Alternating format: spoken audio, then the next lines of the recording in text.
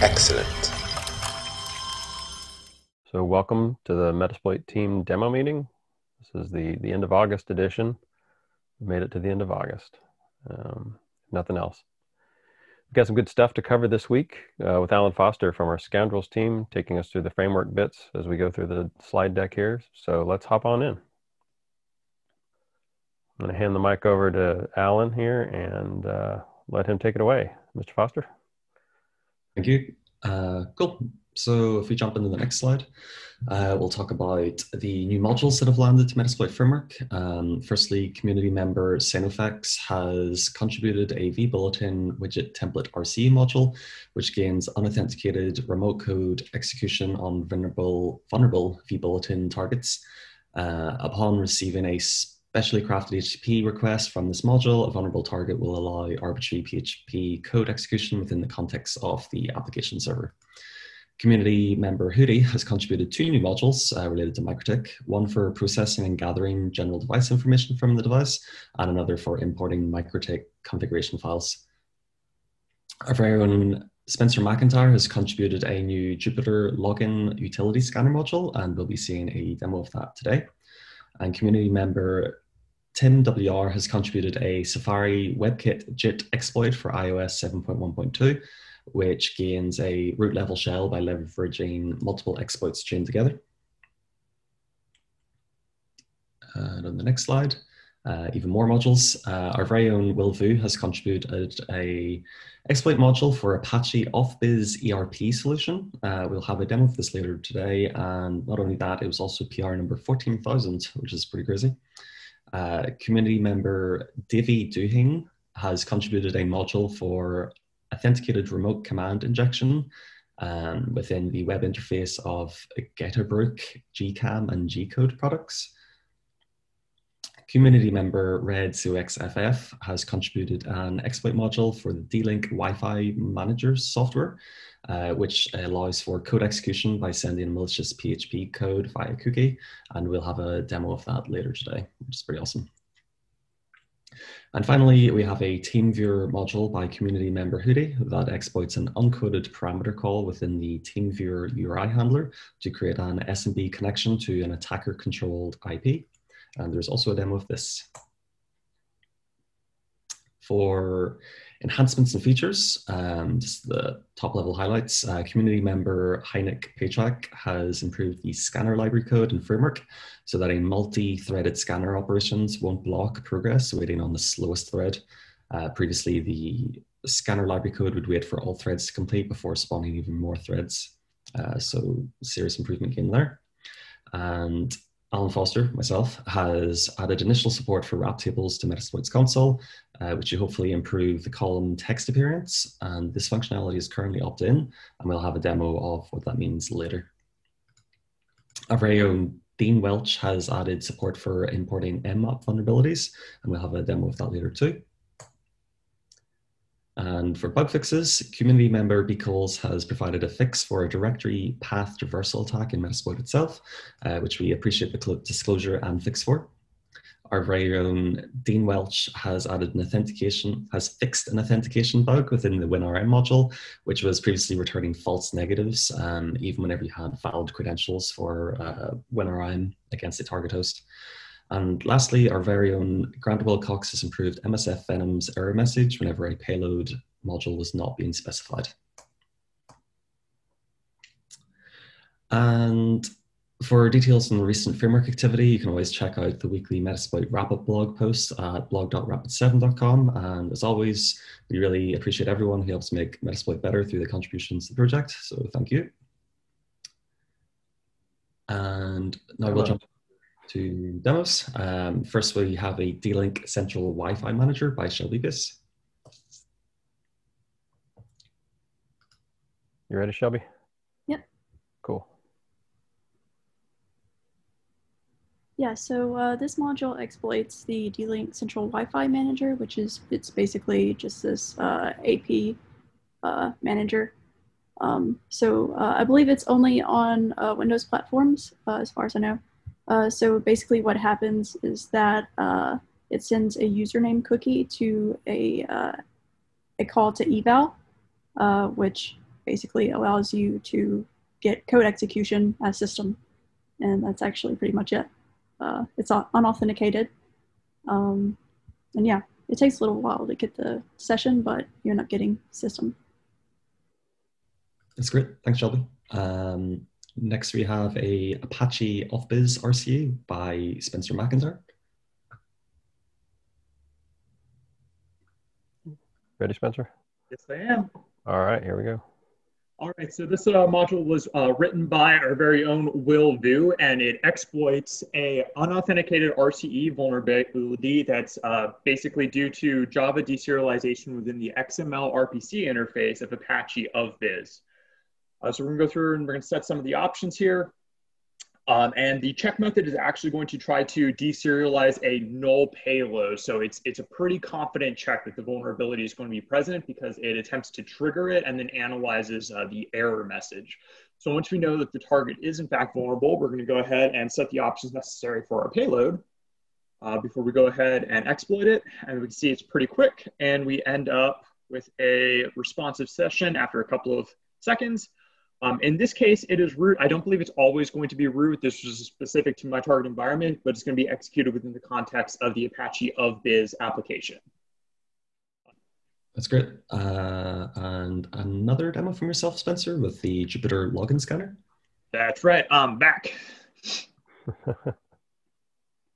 Go. Right, so this is not an exploit module. This is an auxiliary module that will go ahead and identify unauthenticated instances of Jupyter, as well as brute force instances that do require authentication. So we just saw that that instance was protected by authentication, as newer installations are by default. So we're gonna go ahead and we're gonna set our options as appropriate here. And then we're going to go ahead and run this module.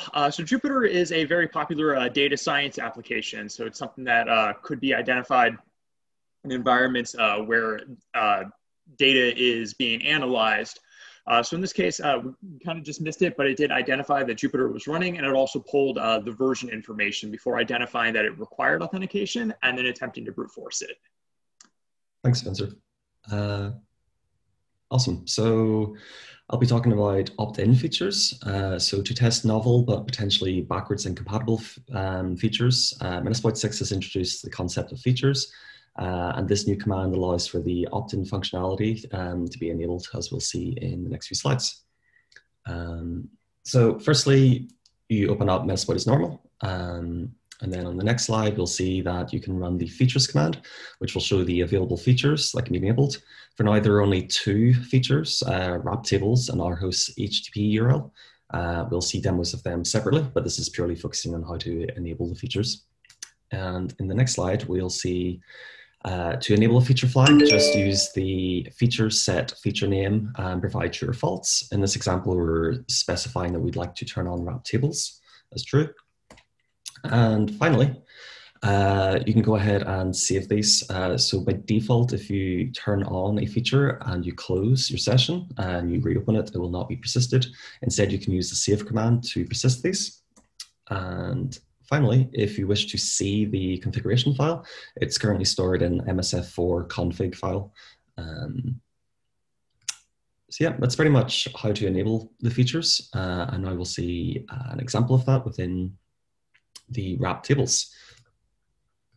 So Metasploit has now added opt-in support for wrapping tables.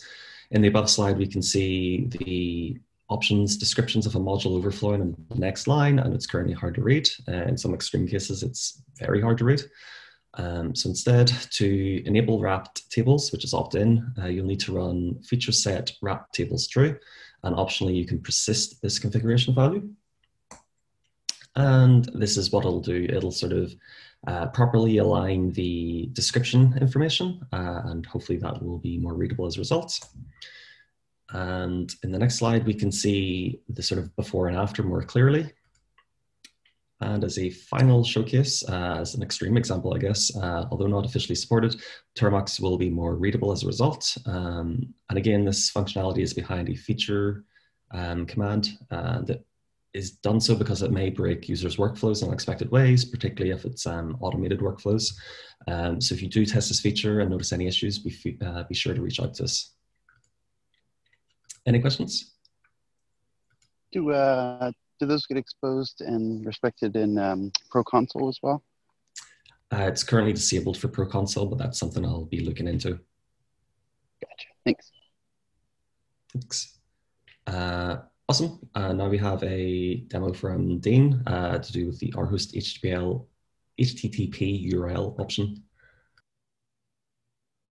Yep. Ready, Dean? Yep, far away. So like Alan said, this is also set behind a feature flag. So it's just me turning on the exact same way he did for the wrap tables. So yeah, I'm just going to jump into a module that supports, that uses HTTP URLs. I'm using WinRM here. And you can see the new option, rhost HTTP URL, has already been populated with sort of default values. But you can actually set this and just copy paste in any HTTP URL, say from your browser, from any site you may be targeting, and it will automatically set the usual suspects, I suppose. So you can see that our host has been set to example.com, Opera port's been set, SSL has been set to true. But even better than that is that after you set the rhost HTTP URL, you can then go back and individually set some options, and it will update. As you can see there, you actually update the rhost HTTP URL as well. So yeah, hopefully this will make things a little easier in any pen test you guys are doing. Awesome. And finally, another demo from Dean to do with importing Nmap vulners. Yeah, so I'm not sure if you guys are aware, but Nmap has a whole bunch of scripts. One of them is called vulners.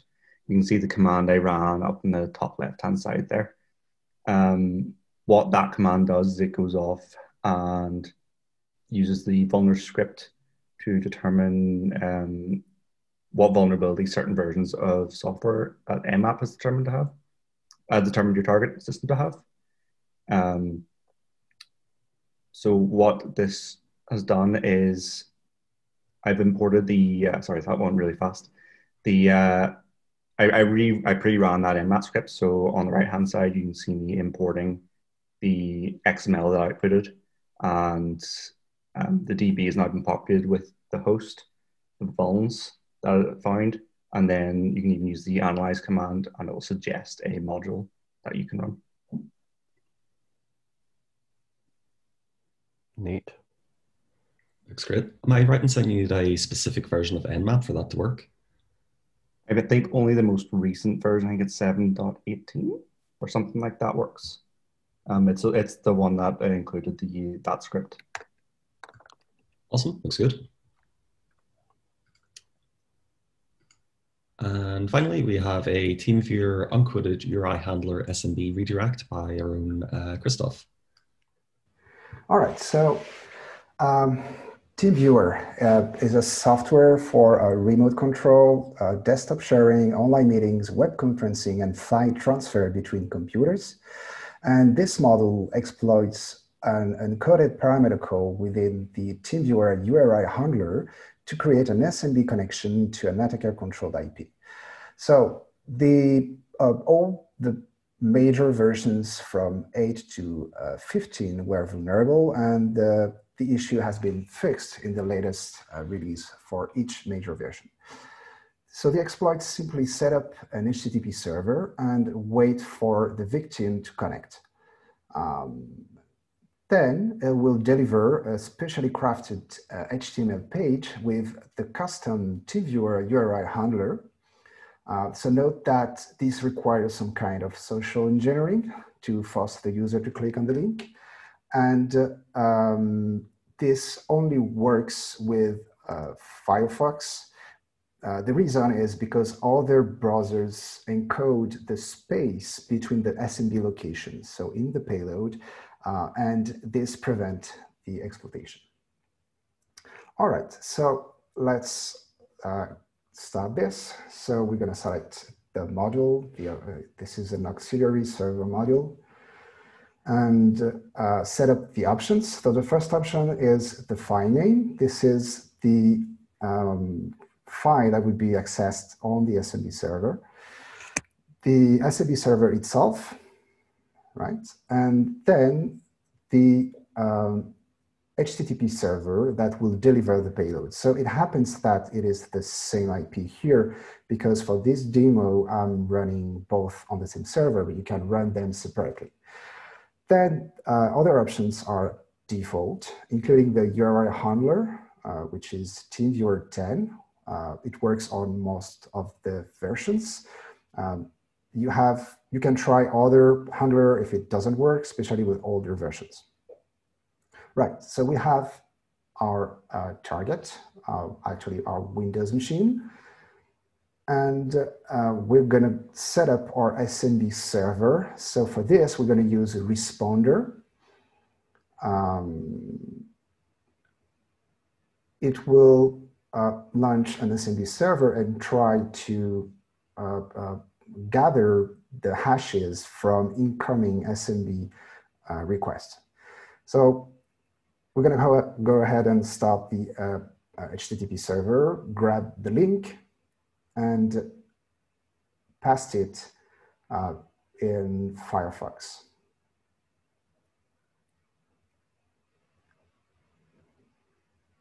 Right. So what's going to happen is Firefox will open a TeamViewer, and TeamViewer desktop will try to access this SMB server.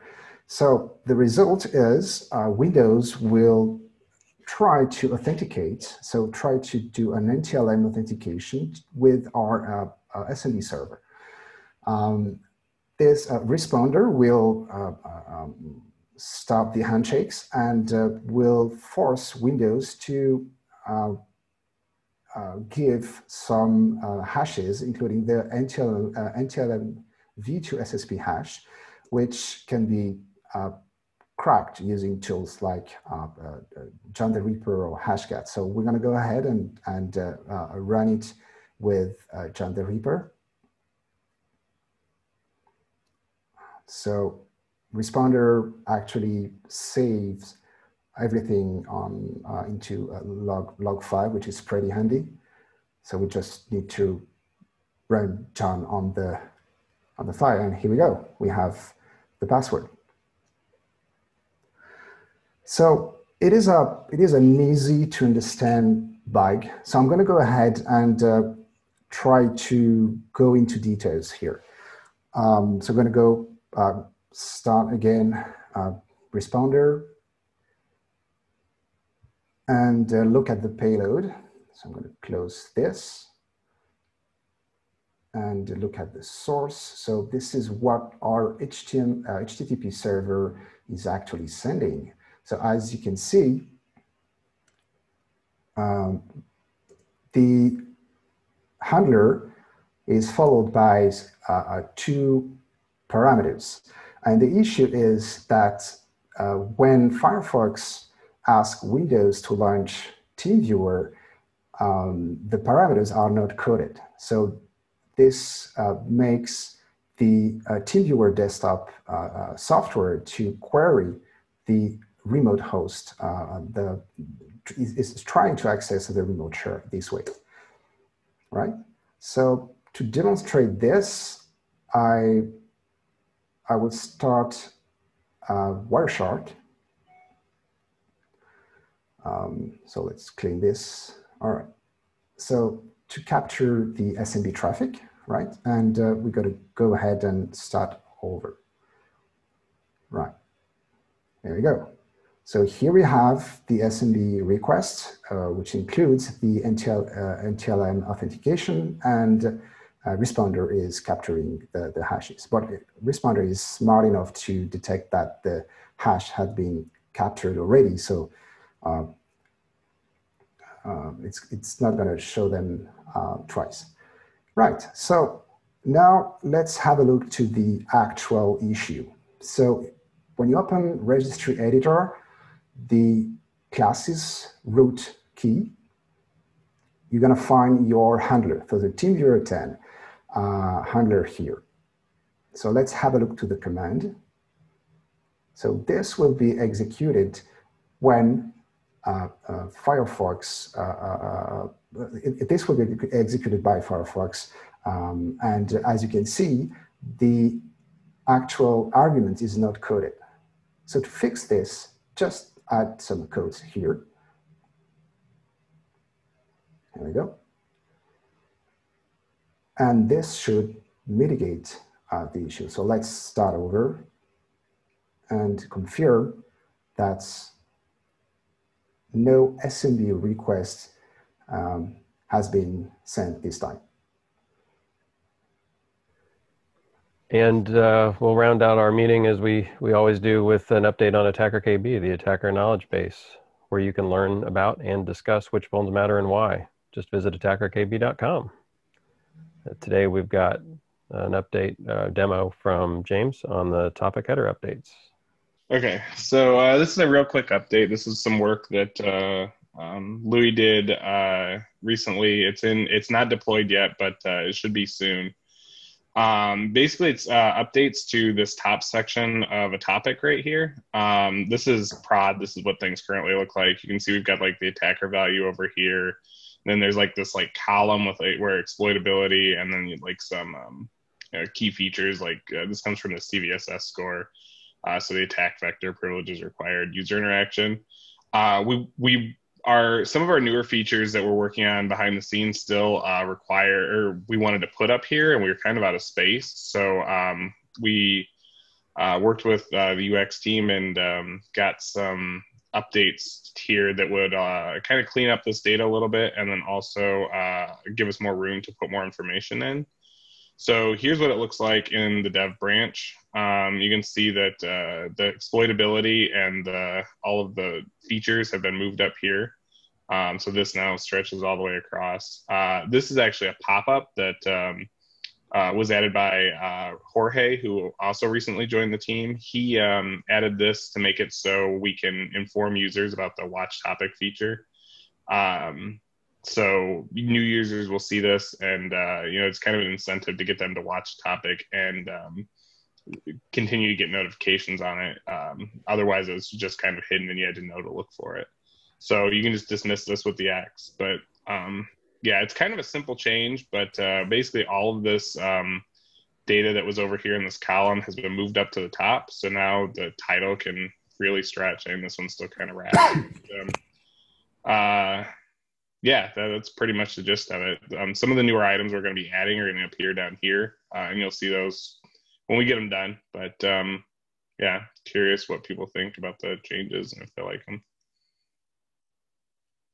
These are a lot more readable. Yeah, looks great. Also, did you guys check on the mobile experience? How did that change the mobile experience as well? We're still working through the mobile experience. There's a couple of stacking issues and stuff that we're trying to figure out. But I'm not going to demo it here. This is the reason it's not deployed yet. Okay, awesome. You're thinking about it. That's awesome. Thanks. Yeah. I got a question on it. Yeah. So above, I noticed that there's like the attacker value, exploitability, all those things, and above the actual value, there's like a gray text. Do you guys have plans to add like a gray text label above the watch value? That way it's, like an infographic icon is useful, but text is also good to help the user understand the layout. Yeah, it's not something that we'd actually discuss, but that's a good point. I see what you're saying. I'm not sure.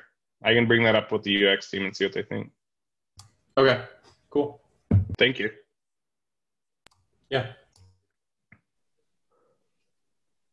cool. Cool.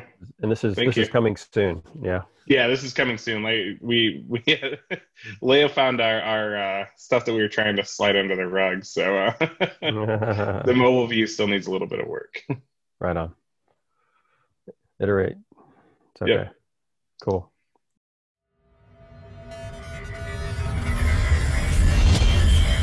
Excellent.